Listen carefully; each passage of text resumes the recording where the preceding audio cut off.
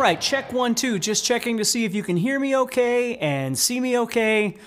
I actually did go live last Monday, but of course, if you were on Facebook, there was the whole Facebook debacle. So I tried to go live, but it didn't work. If you were on YouTube, of course, we were chatting. But anyway, just let me know, say hello, let me know where you're from, and we'll go ahead and get started with this week's Monday Guitar Motivation. Hey, Ronald, how you doing? KS is here. Very nice. Kush is here. Russ is here. Mike Rudolph is here. How you doing, Mike? Tim is here. Very nice. Let's see here. Tom says Norway calling. Very nice. Jay Murph is here from Illinois. How you doing, bud? Stine time. Yes, it is. Ryan is here. Louie is here. How you doing? From Puerto Rico. It's nice to see you. Jason is here from Vancouver. And Carl, hey, bud. Ronald from Ohio. Ragnus from Estonia. Very cool. Michael Bay is here. How you doing, buddy? Let's see here. Yes, from Birmingham. Very cool. Thank you so much for being here, everybody. So what we're going to be doing today, and I've actually got next week planned out too. I think next week's going to be a really good one for you as well.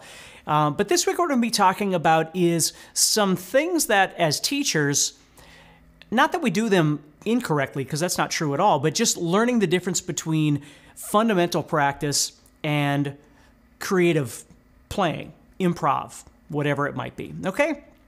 Let's see here. Just say hello to a couple more people here. Eric Sparks is here. Very nice. Akiva is here from Long Island. Very cool. Stevie is here from Massachusetts. Very cool. Arno is here. I'm having a good day, Arno. I hope you are too. Johnny is here. Very cool. Alpha is here. Ryan is here. Thank you, everybody. Marco's here. Thank you, everybody. So awesome. We already have a lot of people here. So let's go ahead and start it. I don't want to take too much of your time, but I wanted to give you something to think about. Now, in my years of teaching, when I'm teaching people about fundamental practice, right? It might be something where we're going,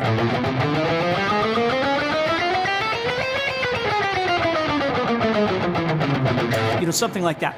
And we're trying to develop our finger dexterity, and we're trying to develop synchronization, and, understanding that when we're picking, we're dealing with, dynamics and trying to make sure that the pinky isn't quieter than the first finger or whatever it might be, and everything sounds smooth and all that kind of stuff. Okay, so then what we do is we start moving into playing scales, right? So maybe one of the first scales that you learn how to play might be the pentatonic scale, which again, I say that because it is one of the first scales we learn how to play, but it's also one of the most important scales we learn how to play, certainly from a rock and blues perspective. So if I take that scale, right, I take this A minor pentatonic, right? Now, as teachers, we teach people to practice that up and down, right? You're learning how to alternate pick or however it is you're approaching this. And sometimes we even make those into exercises where you're going to go.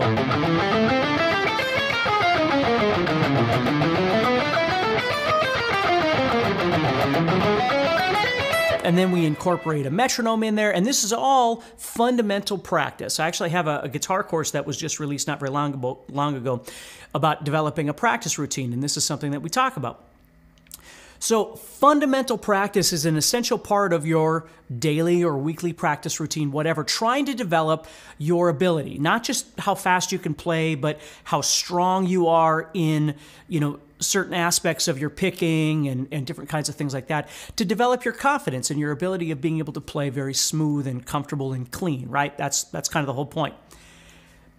What I found, though, over a period of time of teaching that was one thing that I wasn't doing as well as a teacher when I was younger, was trying to make the transition of understanding fundamental practice to creative practice, right? Which is why a lot of times when people play, they say, well, how come my solos always sound like I'm just playing scales? Well, part of the reason is because we teach you that as teachers, and we're not always aware that maybe we haven't explained to you the reality of what goes into an improvisation or a creative, situation you might find yourself. Maybe you're writing something or whatever it might be.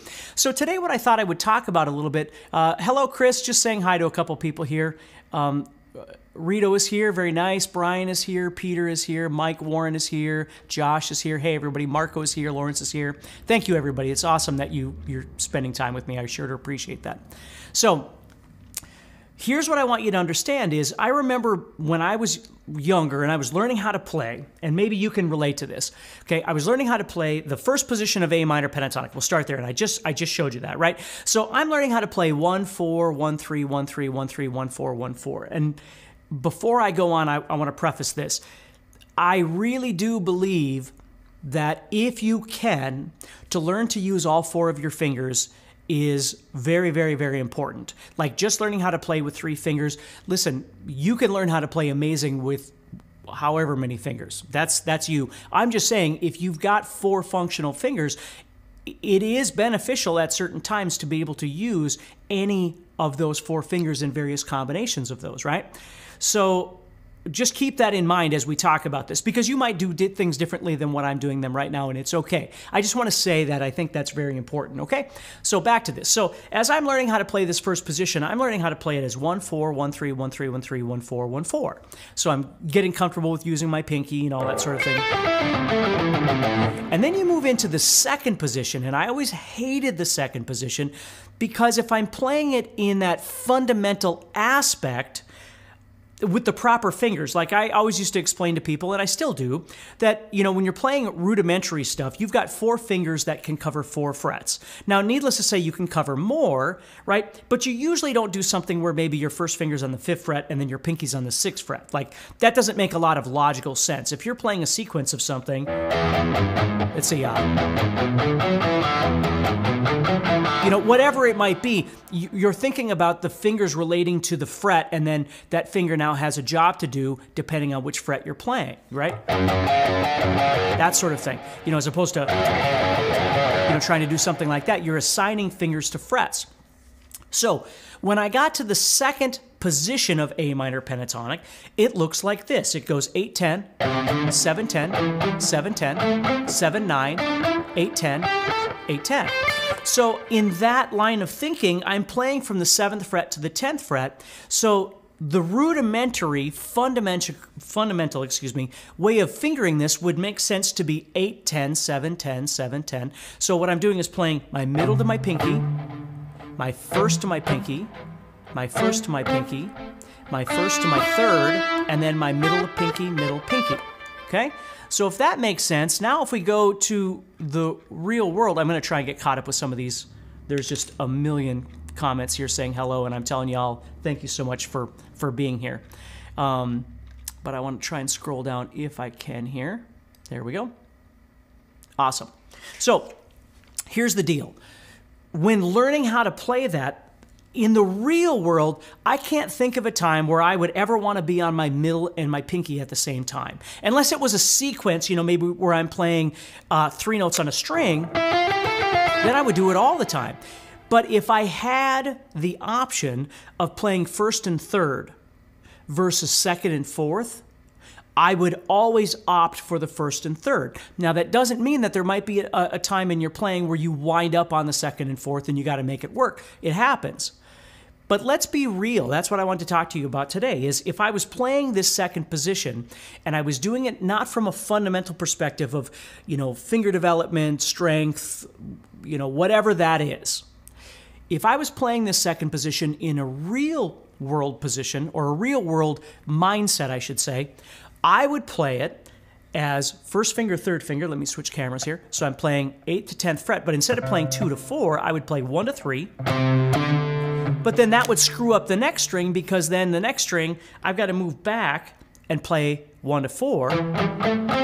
Okay? Well, a lot of times what I'll do is I'll play that as 1 to 3. And it's not because I'm not capable with my pinky, it's because it makes more sense in my head, in what I'm going to show you next, to play it as the same fingers. Now that means when I get to the third string, I'm either going to play 1 to 3, or I'm going to play 1 to 2. Which almost makes more sense with the way I'm playing this right now. You see that? And then... So the way I play that in the real world, and again, I say real world meaning if you were in the creative mindset, if you think of it that way, I would be playing 1, 3, on 8 and 10, 1, 3 on 7 and 10, 1, 3 on 7 and 10, 1, 2 on 7 and 9, and then 1, 3 on 7 and 10 and 7 and 10 again. So my first finger is being used the entire time.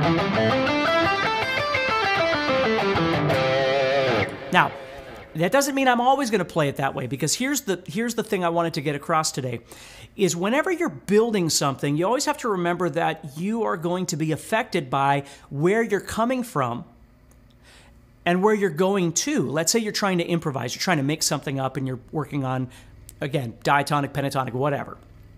But you have to understand that where you're coming from is going to affect the fingers that you wind up on, or where you're going to, or what you're trying to set up, right? So let me show you something, for instance. Let's say I was in that A minor pentatonic position, and now you'll see I'm using 1, 3, 1, 3. Well, why would I do that if I've got my pinky available? Well, it depends. If I was doing something maybe where I want to go, and I want to reach out to that 10th fret with my pinky to try and make some sort of lick or whatever it might be that I'm doing, I'm pre-setting myself up by playing this, because if I did this, I don't have that available. Now I could shift up, but that doesn't, it's not near as efficient, and it's not going to be as quick to grab. So if I knew I was going to that, that would be a reason why I would set myself up with the wrong fingers, if you will, thinking about it from the fundamentals mindset, right? The rudimentary mindset. So let's say we're playing and we're going to shift into another position. So I'll show you a couple of different examples of this. So let's say I was in A minor pentatonic again, and I'm going to shift into the second position. So I know one of the places I'm going to go here is up in this spot right up here. Especially if I'm playing blues, right? All that. Which all requires me to be in this first and third finger mentality, because I've got my pinky here for my blues note.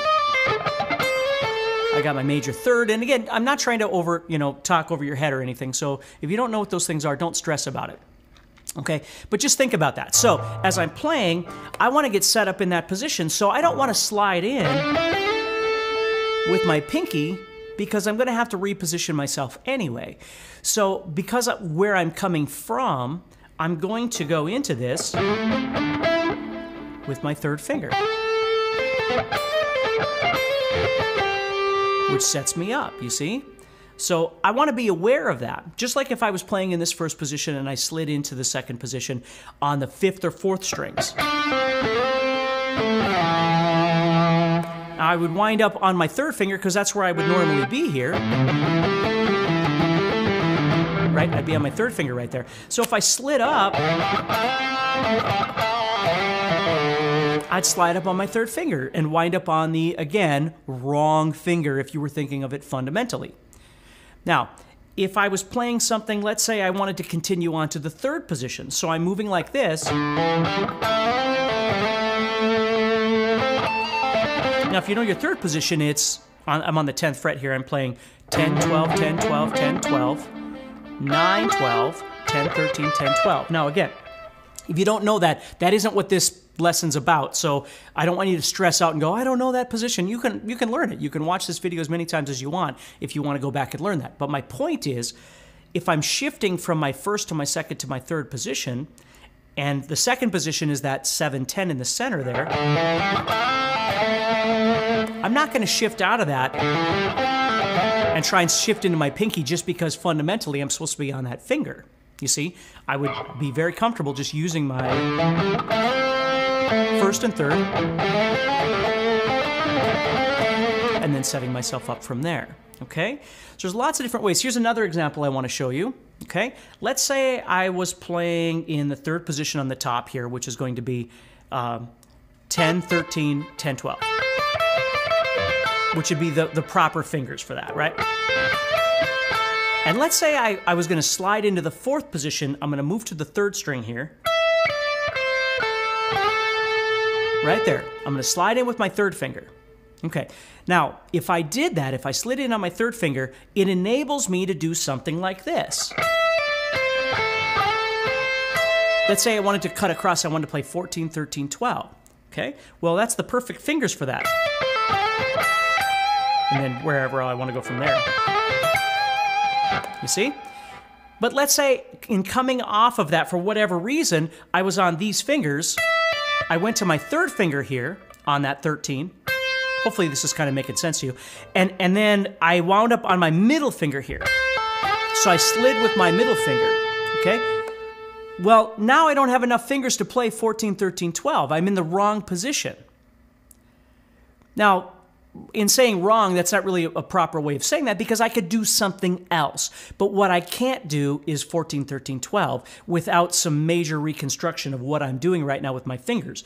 So if I came across this and slid into that, I'd wind up going at it. I always call these escape routes, if you've ever heard me talk about those, is when you wind up on a particular finger in a particular position, it sets you up for the next thing that you're going to be doing, or at least it prohibits other things that you might have done depending on what fingers you're on, you see? Because there's just certain things that you can do very comfortably in certain positions versus other positions, depending on what fingers you're on, you see? So the point of this, the bottom line of today is, for you to work on this week, is if you're working on improvisation and you're learning how to meander and all these things I teach you, what I need you to understand is that your fingers will not always be fundamentally correct with the rudimentary way that you practice scales. And that's not a bad thing. It's for you to get used to understanding what fingers you wind up with when you're shifting, because that's half the battle. Because as you get into a certain position, if you're in a certain fingering, like again, if I was here and I was using these fingers, I wouldn't go into that lick. I wouldn't do that because I'm not on that finger. But what I might do is move into another idea that takes me from this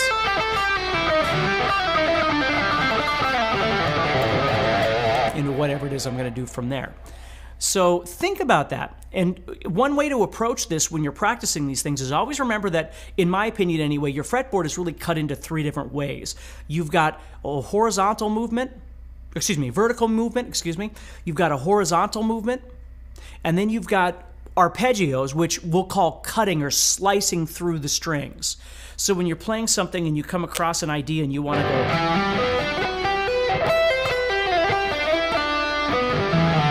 right? So you're not just playing straight up and down. I'm in E minor now, but, and you're not just playing horizontally.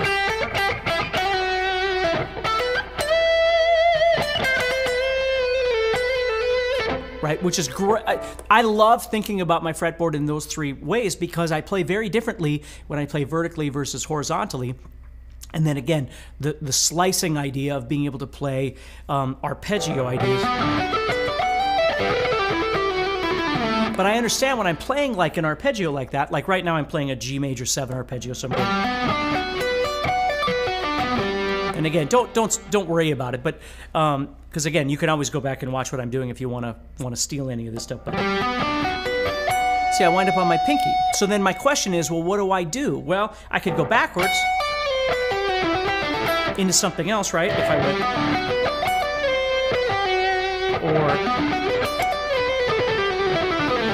or wherever, or I could go into something else, or maybe just a half step up. But the point is that I'm on the pinky at that point and I need to make a choice. Okay? Now, I don't have to continue on with the first string. I could have gone back down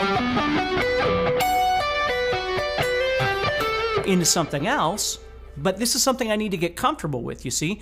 So I'm not as worried about that the fact that I'm using the proper fingering that I was doing when I was practicing the scale to develop my speed and all those sorts of things. Because remember, when I go back into my vertical playing, that's when I'm going to start thinking about, well, how do we want to approach this?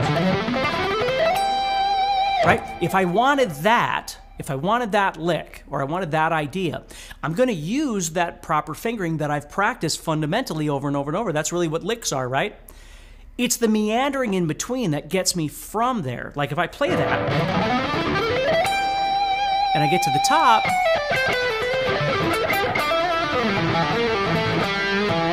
and I got to figure out where to go after that. And the finger that I'm on is going to kind of dictate which direction I'm going to go. And I know that might be a little bit complicating, but if that makes sense, or at least to some degree, that's what I want you to start thinking about, is that movement idea and how it's going to be different than when you're fundamentally practicing, okay? So if you keep practicing, thinking about that idea, I'd like sweeping, Marcy says. Late as always, Jason says. I'm glad you're here, Jason. So anyway, if that makes sense, let's see here. Marcy says, when soloing, sometimes I'm not sure what keys to go to. Well, Marcy, that's a great thing to mention, but we're not going to go through that today, but because that's a little bit different conversation, but I'm glad at least you're thinking about those sorts of things. So again, just to summarize and get out of here, because I know you got to get back to your life, but when you're practicing your improv or your creative mindset, always remember, as you're shifting in and out, don't feel bad because you wind up on a finger that is not in the right place in what you practice in a fundamental sense. And I always go back, if you know what I'm talking about, if you go to that second position of A minor pentatonic or minor pentatonic, it used to drive me insane that I would wind up on my middle and my pinky because I just would never use... There'd be no time that I would ever elect to use those fingers. If I mandatorily got into a situation where I had to do that, of course, that's fine. But I would always elect to use my first and third if I was playing a whole step movement, 5 to 7 or 8 to 10 or whatever it might be. I would definitely use that. So that just always just drove me crazy because, again, it's not that I don't want to develop my middle and my pinky and the strength between those two. Of course I do. But if you and I were playing in a band together and we're on stage and I'm going to play, I'm not going to force myself to use that fingering because, well, that's the way I was practicing it when I was practicing. You know what I mean? I want to do what feels best to me, so the execution of whatever it is I'm trying to do is as best as I can make it for that situation for both me and for anybody who's listening. All right? So take care. Stay positive. Next week I got another really great one for you, so be watching for that. Usually I'm on Central Time, so usually it's around 11, 12 o'clock, something like that I'll go live. But I got a really good one for you to think about next week as well. And it's still going to be based off single notes and soloing and that sort of thing. And then after that, I'll go back to doing some chordal stuff and things like that. So I keep kind of getting everybody, all right? So take care. Stay positive. Remember, if you get a chance, head over to guitarzoom.com, check out my guitar courses, check out the membership, all that sort of thing. I very much appreciate you hanging out with me and supporting what I do, and like, share, all that sort of thing if you can. So take care, stay positive. If you want to play guitar solos with complete confidence that sound more fluid and musical than ever before, or play solos over different styles of music in a live band where you're effortlessly trading licks with fellow musicians, and ultimately have more fun playing guitar, then you're going to want to pay close attention and watch this video the whole way through, because you're about to discover a simple way to combine fretboard knowledge, scales, modes, chords, triads, licks, melody, technique, speed, and accuracy into an awesome solo that tells a story instead of sounding like random notes or a scale. Without spending months trying to figure out how to pull all the pieces of the puzzle together yourself, just to end up confused or picking up a bunch of bad habits that could prevent you from ever playing guitar solos like you want to. My name is Steve Stine, and I'm a guitar player just like you. Even though I have a degree in music education and have toured across the world playing guitar, I've always thought the way soloing is taught, in pieces without a clear way to put them all together to play a great solo, was overwhelming.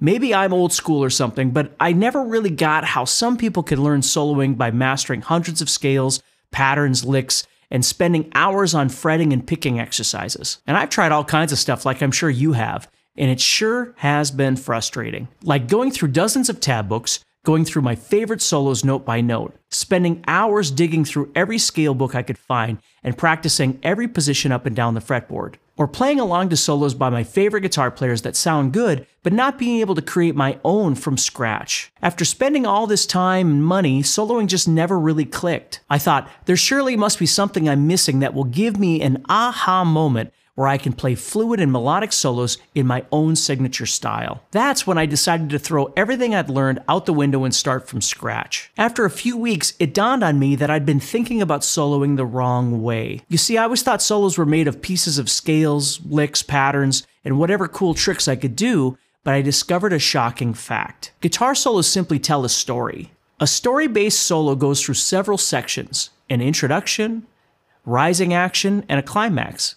It might restate or build on a theme or melody from the song. It sounds awesome because it serves the song and audience instead of the guitar player. When I learned how to tell a story, my guitar solos improved tremendously. I never had problems trying to figure out how to start or end my solos and never ran out of ideas because I was laser focused on telling a story within the song. I started sharing this with some of my private students and they started getting similar results. I want to share it with you too, and I found the best way to break down old patterns, keeping you from playing solos at a high level and ensure that you're improving your solos day after day, week after week, is my new 6-week soloing challenge. Now here's some of what you're going to discover. In week 1, we're going to talk about how to set up and tune your guitar to get the best tone with the least amount of effort. The critical difference between planned playing and improvisation. Why good technique can kill your ability to make music and how to fix it. A simple way to create your own signature style that doesn't take hours of practice. In week 2, we're going to learn how to develop razor-sharp timing in 10 minutes using a metronome. How to dial in your signature sound using your existing gear. A simple 3-step soloing formula that trains your brain to hit the right notes even if you don't know scales. In week 3, we're going to learn a quick and easy way to visualize notes on the fretboard, which means you'll always know where to place your fingers when you're soloing. How to play the most important scales for soloing across the fretboard. In week 4, we're going to learn how to use phrasing and dynamics to play authentic solos that never sound like a boring scale. One simple 3-note per string pattern to play lightning fast licks even if you struggle with alternate picking. How to create a groove that tells a story in your solos. In week 5, we're going to learn how to use escape routes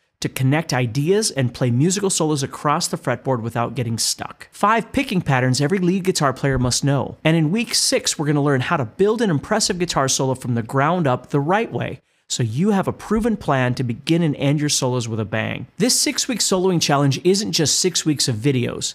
It's going to be 6 weeks of videos interacting with me, the GuitarZoom staff, and fellow challenge members. I'll be going live once per week for 6 weeks with you, which I've never done before, so I can help you wire in all the things you'll learn during the challenge, and you'll have an opportunity to ask me questions. You don't have to worry if you can't make it because I'll post the recordings in the private Facebook group and your members area. What makes this different from my other courses is there'll be accountability as well. You'll have activities to keep you engaged throughout the challenge so you stay motivated and see real, noticeable improvements in how you think about and play solos. Plus, you'll be going through the entire process with a group of like-minded guitar players who are focused on playing better solos. And the encouragement you find and connections you make on this journey will be so powerful. Similar good courses cost hundreds of dollars or even $1,000 at Berklee College of Music Online. Or you can do like I did and spend thousands of dollars in college learning what I'm going to show you. With all that said, this could easily sell for $1,000. After all, similar courses sell for $1,497. Of course, it won't cost you $1,000, not $500, not even $100. You get to enroll in the 6-week soloing challenge for just 3 payments of $26.80. Or you can save 17% if you want